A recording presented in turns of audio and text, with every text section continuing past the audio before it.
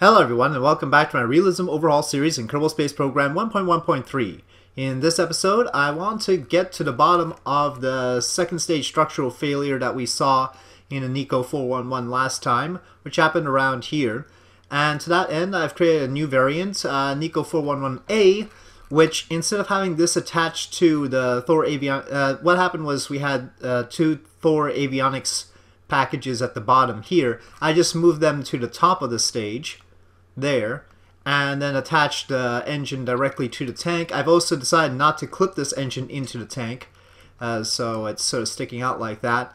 And we'll try this variant and see if that was the problem, though previously I had done the same arrangement with the Thor avionics units plenty of times without any problems occurring, so that is the big question mark. Now it might be that it's just this engine that's to blame. Now you remember previously we had in 1.1.2 we had a problem with those engines from the Soviet engine pack not wanting to decouple. They just sort of held on to the previous stage persistently. So if that's the case, I've got a different variant, but let's save this and build this one first. So here you can already see my other variant is the 621, and the reason you can see the two engines is because it has the problem that I've been trying to avoid, which is if you attach this directly to another procedural tank, another procedural part, it tends to leave that gap whenever you open the file. But that's a minor problem compared to the whole thing disintegrating, right? So here, instead of it being attached to the engines at all, it is being attached directly to the tank. And no Thor avionics pack units, those are back up there. We had to add a few extra because there's a 621, 6 engines on the bottom. In order to make sure that this did not attach to an engine, I had to put 2 engines here. That required everything to be widened, and since it's wider, I had to put more engines on the first stage. So it's like that. It's still carrying the same payload though. It could probably carry more. As you can see, we've got way more than needed for orbit, but we will take care of that some other time. We want to test our engines. So I'm going to save this and build one of these. Alright, taking a look at our schedule, we'll move the 411A up and then the 621 up. After all, we can't actually build the 944 until we upgrade the launch pad in 232 days anyway. We still have to take care of that maneuver node for the Uber prober, the first Uber prober, and then we have to watch out for that as well, but the 411A will be done before any of that. So we'll launch the 411A, deal with the maneuver for that probe, that's the mid-course adjustment, and then do the 621. Whatever happens with the 411A, we'll do the 621, and then we will bring our probe into Mars SOI. That's the early arriving probe. We don't need an Oliver 2 Niko Centaur actually. Okay, there we go. Thankfully we have a lot of time for our flyby missions and all that. What we don't have a lot of time for is beating the Apollo mission to the moon. That's a little bit tight now. Okay, let's roll out Niko 411A. Alright, here we go again.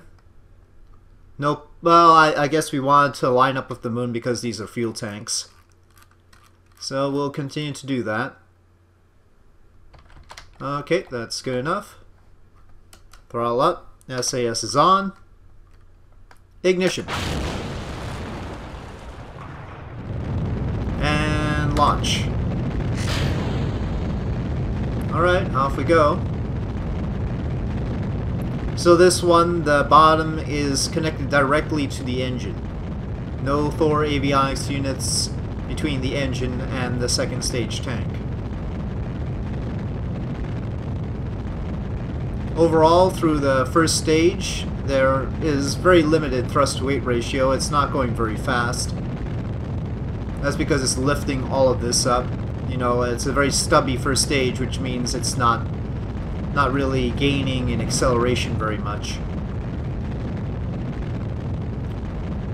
That's also why I'm going a bit steeper.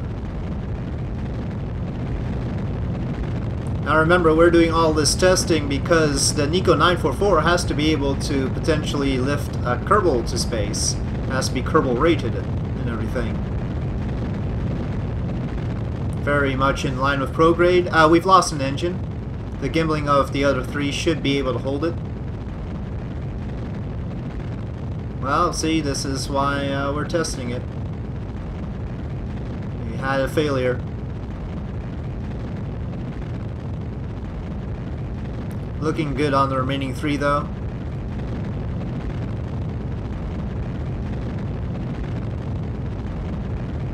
I guess we should keep a 40-degree pitch to compensate for the loss of thrust. Okay, separation. And ignition. Well, successful ignition of the second stage, so that's good.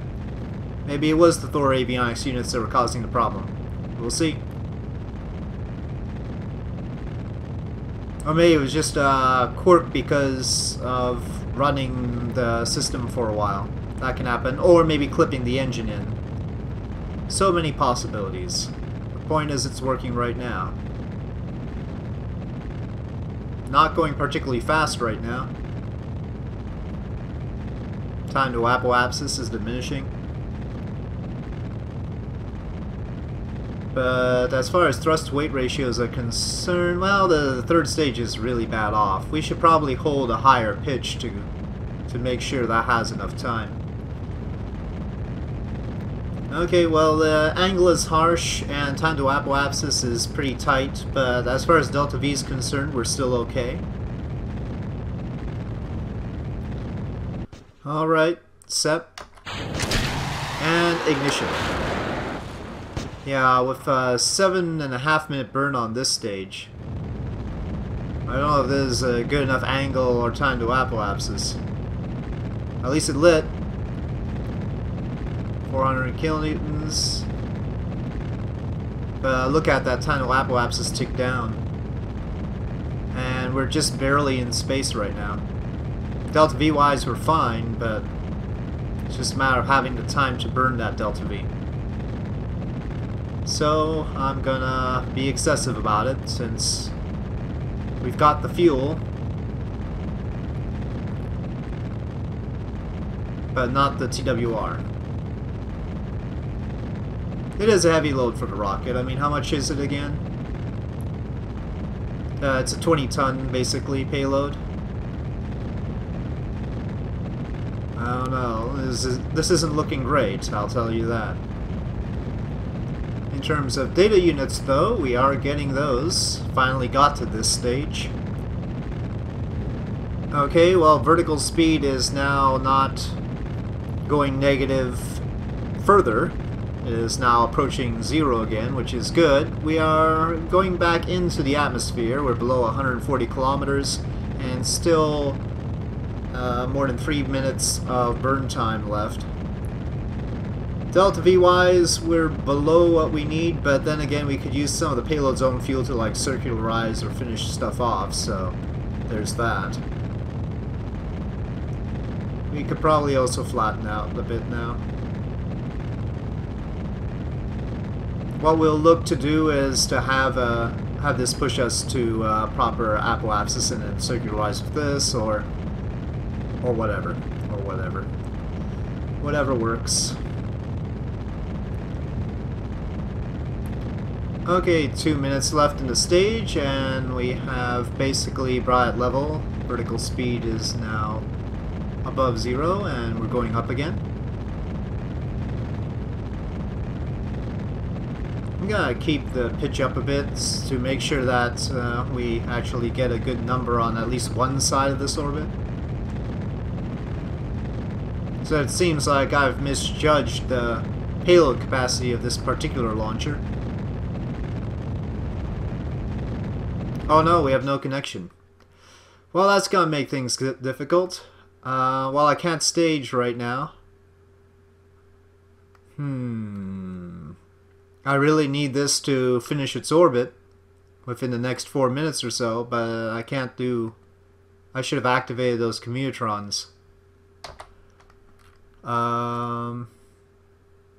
Yeah, that took so long that we passed... Well, let's see. There's apoapsis. Looks like we're so low that we have no chance to get a line of communication here. We've passed apoapsis. Well, shucks. So many things to communicate with. I didn't get the antennae out in time. Well, there goes that idea. I mean, it does have them. Just didn't extend them. This stage didn't have much delta V to begin with. If we unlock the tanks, we can do that apparently. 0.12 thrust to weight ratio, not exactly meant for serious work, and it's not going to be able to save itself now. But our goal was to test the engines. Let's look on the bright side, and we did that. We'll be trying to bring we'll be trying to bring the exact same payload up on the 621. Though having 2 fuel tanks is better than having 1.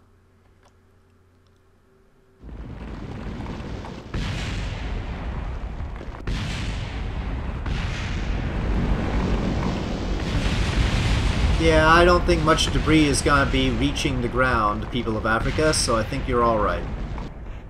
Yep, it's all gone. Okay, well, let's deal with that maneuver node and then the launch of the 621.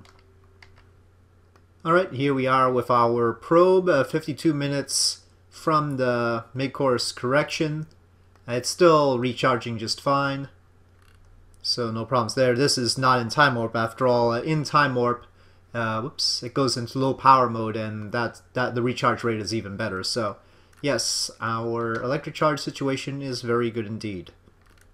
And let's get to maneuver node. I have to remember that we have a 3.5 minute delay. Okay, so the fuel up here is locked, so it should be safe for me to use. Well, I think we have a small reaction wheel somewhere around, right? No, I didn't, because those are expensive. Alright, RCS on. Ah, it'll take 3 minutes for the RCS to turn on. That's inconvenient. So much for planning. Okay, much RCS is happening. Throttling up. And activating the stage. And that'll take 3 minutes. Shoot. Yeah. Close alarm. You know what? I'll do it. I'll do it. Smart ASS is not good at this.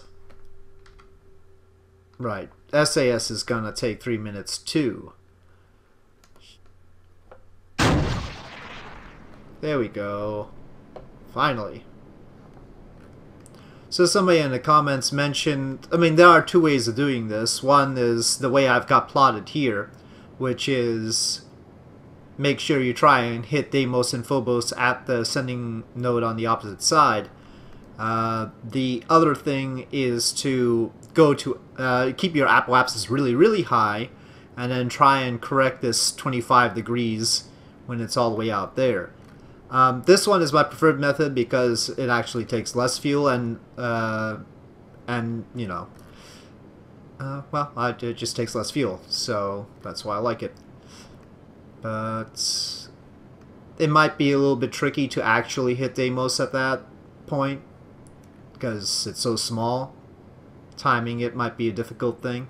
What you do to time it, by the way, is to lift the periapsis up, go to apoapsis and then lift the periapsis up a little bit to try and time it.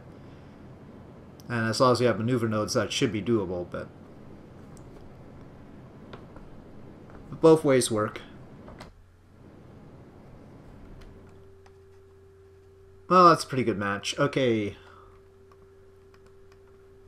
It'll probably end up deviating a little bit because of residual RCS fire thanks to SAS, but I don't want to mess with that right now, and we need to reorient so that our tail is to the sun anyway. Oh, actually, our nose to the sun will be fine. And that'll change things.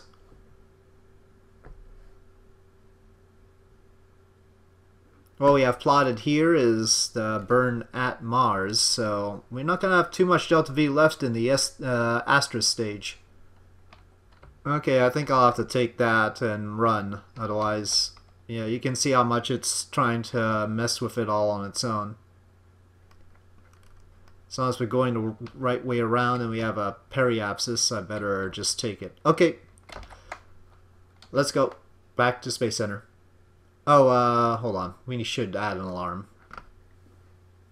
Alright, so the next thing is testing the Niko 621. Just getting more data on the engines, the NK15, the NK15V, and the NK9V, of which many will be used on the Niko 944. As we saw with the first stage on Niko 411, as long as we have 4 engines, the other 3, their gimbaling should be able to handle it if one of the engines goes out, so that's what we're hoping for. On the other hand, the TWR gets really messed up in that case, so we would still rather like it if engines didn't go out. As far as the launch pad is concerned, 179 days still. Maybe with the Niko 621 or some smaller rocket we can test some system out, like, you know, the way they launched the command module on the Saturn 1B, that kind of thing. Maybe we should use one of these small rockets to test out a capsule, though we haven't actually unlocked capsules yet. Second gen capsules, that's gonna be a while. Improved electrics. I think the improved... Why do we need improved electrics anyway? Let me check.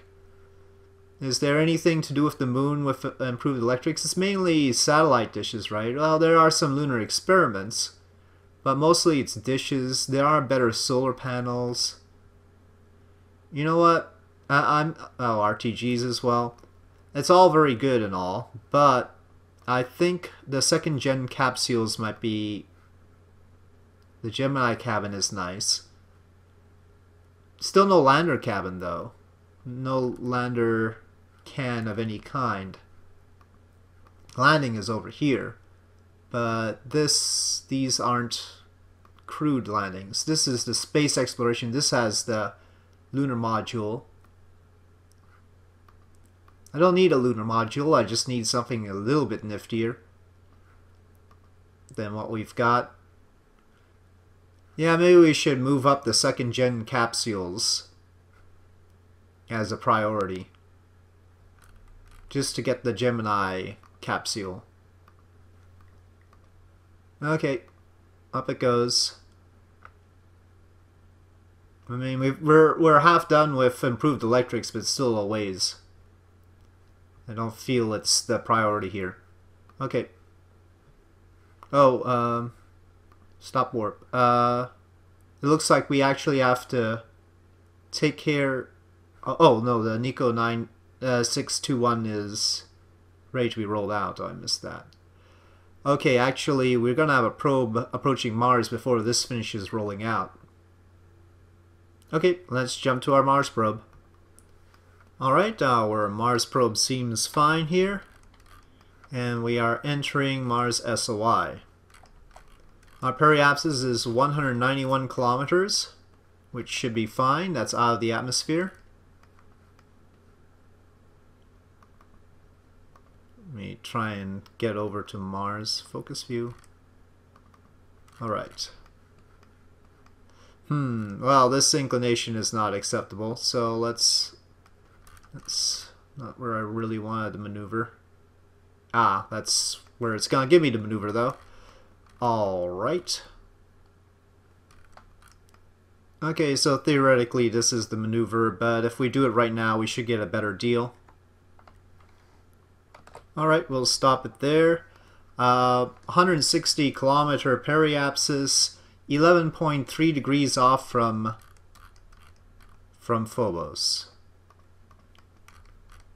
And let's just get rid of all other indications.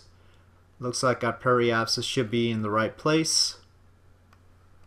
So let's see. Getting into a loose orbit takes about 2,500, let's say. And then it takes 300 more to get it to a Deimos sort of touch. So I'm just going to go ahead with the Deimos touch and shift it a little bit. Oh shoot, lost that. It doesn't like you moving the node around for some reason when you're hyperbolic. Right, so in 1 day and 4 hours we want to do this node, and that'll be before the Niko 621 is ready. Well, something keeps pulling me out of time warp. Flight computer doing stuff, all these targeting things.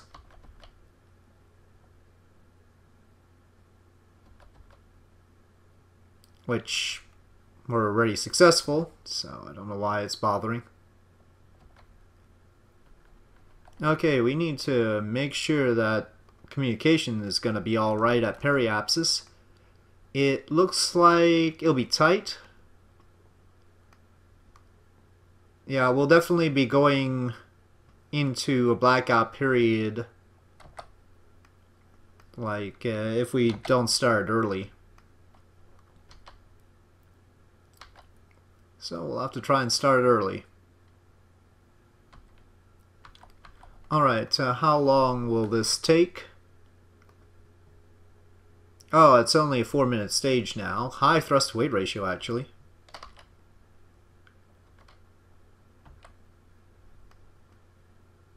Good deal. Then maybe we will end up in a loose orbit. But we do want to get as close to periapsis as possible. Engines seem fine. Let's avoid the wobble and go. Just try and make capture here. The atmosphere for Mars, by the way, starts at 125 kilometers. So we're 158 right now and decreasing. We've lost connection. We should still be able to shut down the engines at the right time, but that's about it.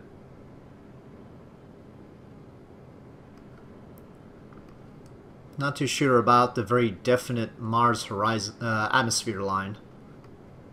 That seems weird.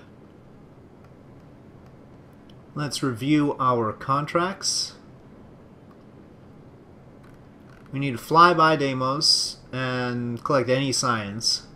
Fly by Phobos, collect any science. Land on Deimos. And they want the telemetry analysis there transmitted. And then uncrewed Mars landing. The first one we're going to try and do is the Mars landing, unless there's a good encounter with Phobos and Deimos, which is tough, unlikely to be easy. So probably we're gonna send in the Mars probe first, which is this top one anyway. You can tell it's got the parachute. What it doesn't have is a heat shield. We will need this to be overhead in order to communicate with it. And I'm gonna activate its antennae once remote tech allows me, of course. Oh, no connection, right. I thought it was just a signal delay, but no, it's no connection. Okay, we've captured. And we have our intended sort of pass. Okay. Let's see if we plot something on the next go-around, what happens. Well, that's obviously not the right time. How about the next time after that? There we go. So this is what I was looking for. If we are going to be really, really good about this.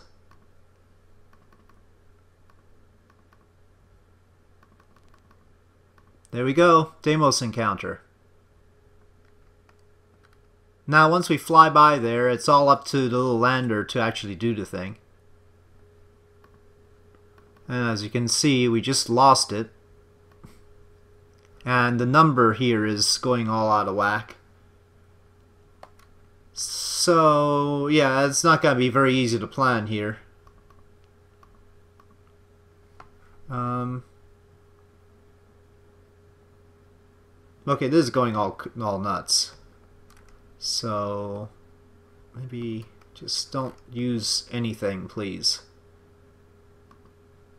I think it already messed it up somewhat.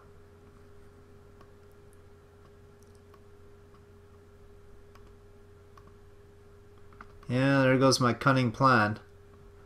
Definitely messed it up. Okay, there's my cunning plan again. So we'll try and do that maneuver. It'll take 105 of our 254 meters per second. But we're gonna be letting go of some probes in the meantime. We're gonna let go of this probe right now, and everything's floating around. Yeah. Let me add that alarm. A little bit worried about letting it go with all the communication situation, you know. I mean, there's no connection right now, so I'll wait.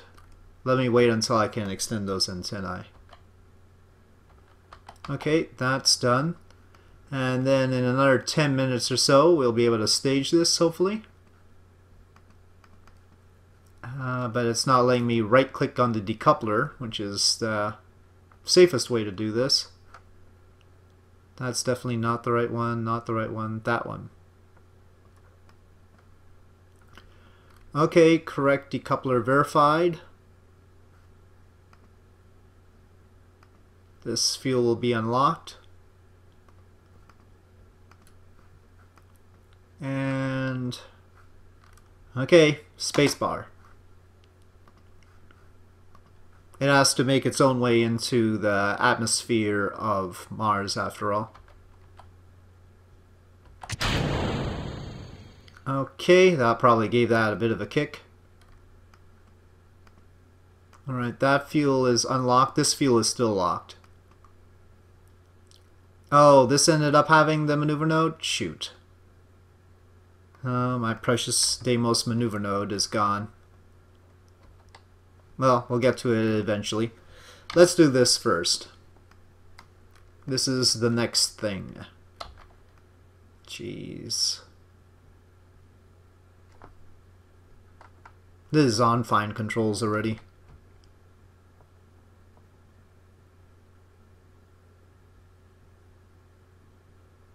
I'm gonna go to 50 kilometers. And then turn that off. So it'll spin, but I am going to check on the parachute info and then toggle it. Oh, toggle info takes... crud. Toggle info takes a delay. Then I'm gonna arm it. Now we're running a little bit ahead of the other mission because our periapsis is lower, so we're faster, which is good because that'll give us time to slow down. But I'm gonna retract. We're probably gonna lose an antenna. Oh, can I retract the antennae, please? This is very important.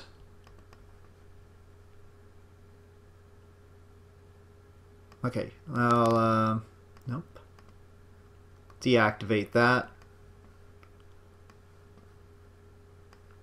It should still have some range deactivated. Is that right? I don't know. Maybe not. So what I'm gonna do is I'm gonna order it to activate after we hit the atmosphere, which means it'll activate once it gets down, right? Maybe. Maybe. Because of the 10-minute delay thing. I'm also going to deactivate another one and stagger when I activate them if I can. While we're at it, we should do some of the science stuff. Just have that log temperature. Whenever it happens, it's fine. I sense that we're going to use a lot of fuel trying to hold retrograde with smart ASS doing this. So does the retracted antenna have a little bit of range? Not really.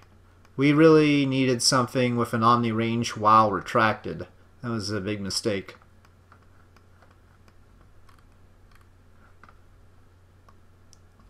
We are now in the atmosphere of Mars. This could all blow up just because of heat. But we're only going 4,000 meters per second or so. Oh, I forgot to unlock this tank. Gotta do that. We have 968 meters per second altogether. If we go around for another pass, that's gonna be a bit of a problem. There should be some drag on this thing, right? I haven't seen this landscape on Mars before. This must be new. For the time being, we still have communication. At this point, if it turns out that we're not on descent, I might try and force descent using the engine. I mean, if we hit periapsis and our apoapsis isn't like negative. Wow, those thrusters, smart ASS, honestly.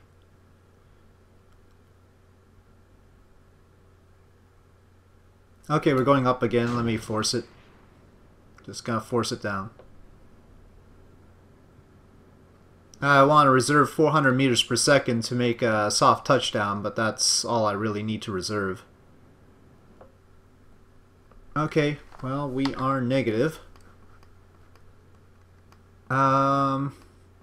That's quite a long time. But the drag should take care of the rest. I'm worried about how long we can stretch our communication line.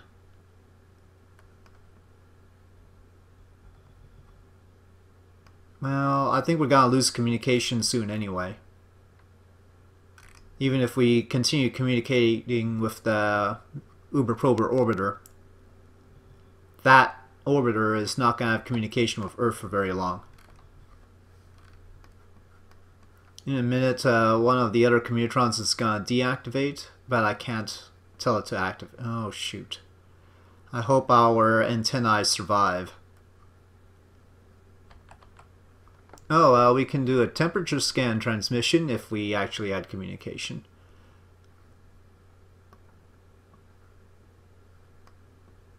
But we were supposed to get the science on landing anyway. That would be nice science though. You know, it occurs to me that where we're landing, we're probably never going to have communication, or it will be a very long time. We're running out of fuel with Smart ASS doing this thing. I'm going to let the probe orient itself however it likes. Keep in mind the surface is not necessarily at 0, but it's about 4 kilometers right now, so not bad, but we'll keep that up. We'll have more data recorded, but not at the right timing. We'll just keep them. Transmit them some other time. Oh! Our drogue chute snapped.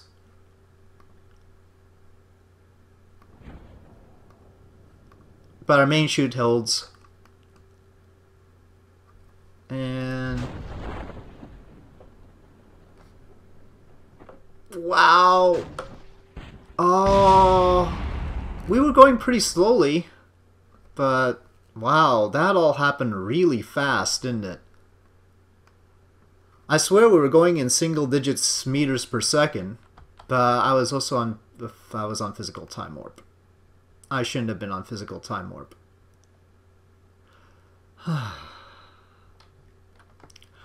Okay, that was a bust. I don't suppose you counted that as a landing. No, you didn't count that as a landing. Catastrophic failure. Okay, well, let's go back to our orbiter to do that part, or at least plot that part. The encounter with Deimos. On the right side, Deimos doesn't have an atmosphere, and it's not going to be so tense because we'll be going fairly slowly around it, hopefully.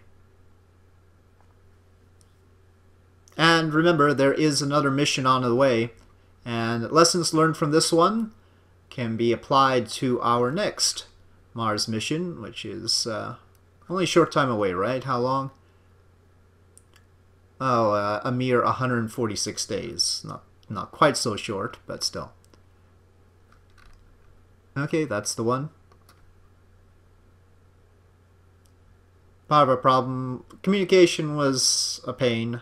Hopefully, I don't know if communication is going to be better or worse for the other mission. It could be worse. We're right on the line here. You know, periapsis is right where we lose communication with Earth. The next mission, it might be completely on the dark side. Okay, so plotting at periapsis for an attempt at Deimos. Only the lander is actually going to try and make orbit around Deimos. Looks like we have a periapsis there for 99 meters per second. Okay, well, we have that. Let's try and do it. Let's try and do it. I was thinking about leaving it as suspense or something, but we have enough to be suspenseful about. Right now we don't have any communication. Okay, let's try this.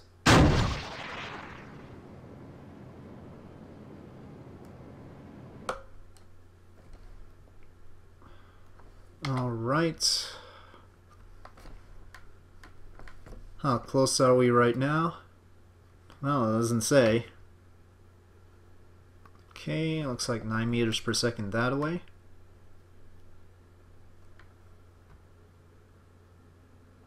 Well, that maneuver node did not do what I expected it to do. I think it's just Kerbal being fidgety.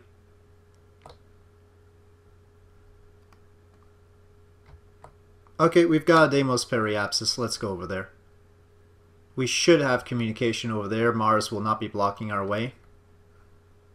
It'd be sort of hilarious if Deimos ended up blocking our way. Okay, at this point it'll be prudent to prepare all the things. Oh shoot. No, I don't want RCS off. Just didn't want it firing right there. Okay, a decoupling has occurred. We are in control of this probe. It has its own internal... I forgot the probe core has its own internal communication, so that's good. But we'll get the commutrons as well. Apparently that kick from the decoupling did not throw it off from its Deimos encounter. Very good. Oh, we lost connection for a bit there. I don't know why. Okay, let me prepare some stuff. Let me activate this engine.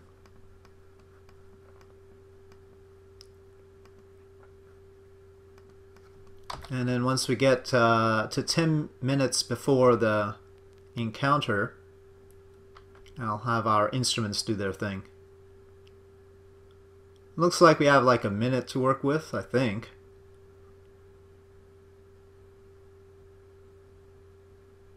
Encounter and then periapsis.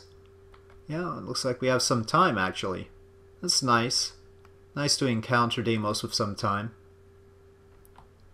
Okay, here's the taking a look at our signal delay. Alright, here's where I want to log stuff. Log magnetometer data. Log radiation data. Toggle log. Record impact data. Log temperature. And log pressure. Not the goo though. The goo's for the surface. I have no idea whether we can make orbit or anything. I'm gonna unlock... Yeah, I don't want SAS using a lot of it, but I'm gonna unlock the fuels now. We have 699 meters per second, so I don't know if that's enough to land. We're about to find out. Map is getting real tight here. Okay, we are in Deimos SOI. I'm just gonna burn orbit retrograde here. Seems like the thing to do. Close proximity to the craft scrambles some sensors. Okay, fine. Transmit this data. Whatever it is. Yep. Transmit that. Transmit that. Transmit that. Yeah, transmit that. Really wish. Okay, I'll just do the RCS myself because SmartESS is doing a lot of it. So am I, though. I don't think we can actually safely land on Deimos. We're lacking about 60 meters per second. But can we get into orbit? Probably not, because I think orbit's like walking speed around Deimos. So, well, we got the flyby. Hopefully, I mean. Okay, fine. You can hold retrograde. Did we get the flyby? Yes, we performed the Deimos flyby. Just not the landing. And we're out of fuel. Actually, 121 meters per second off. Well, we can do the goo container. But the goo container will be out of Deimos SOI, huh? Well, even in Mars SOI, I'll probably be okay. Probably we haven't done that yet. We got some science, and we fulfilled the contract, but not quite as much as I wanted to do. Okay, well, there you have it, folks. One outright failure, one call it partial. Good thing we have a backup mission. Actually, this was the backup mission. It just arrived first. But there you are. So we will try to hit Phobos with the orbiter again, and focus on Phobos next time. I don't know if we can. It's possible we could hit Deimos again and try with the other lander. Try and use the other lander to land on Deimos. We'll think about it. And also we have the Niko 621 to do next time. Alright, so thank you for watching. I hope you enjoyed this video. If you did enjoy this video, please do press like. If you have any comments or suggestions, please leave them in the comment section below. And I'll see you next time.